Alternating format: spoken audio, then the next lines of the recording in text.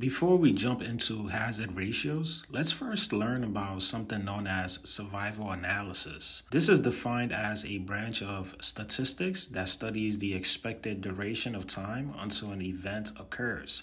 This is also known as a time to event analysis. In a clinical trial, that event can be a heart attack, cancer remission, or even death. So, in other words, in survival analysis, we want to know how long it took before a participant in the study had a heart attack, remission, or died. If we plot this on a graph, we get something that looks like this. Assume this is a clinical trial comparing two groups, one that received the treatment drug in the red and the other that received the control in the blue. And we are analyzing the time to death. The y-axis represents the percentage of patients alive, and the x-axis is the time. As you can see, as the time passed, participants experienced the event of interest, death, causing the lines to continue to fall.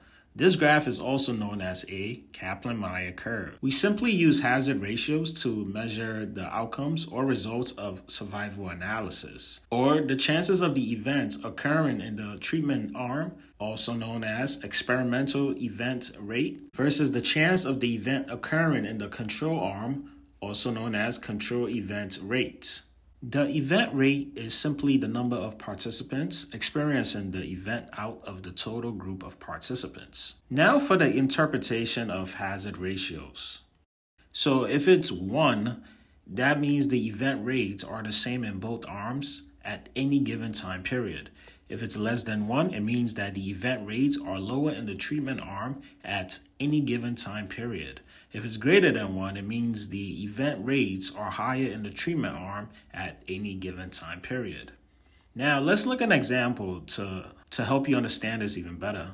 So let's say we have a randomized controlled trial and we had 105 people in the treatment group and 106 in the control group. The purpose of this trial was to assess the overall survival in heart failure patients. So the hazard ratio for death in the treatment group was 0.38.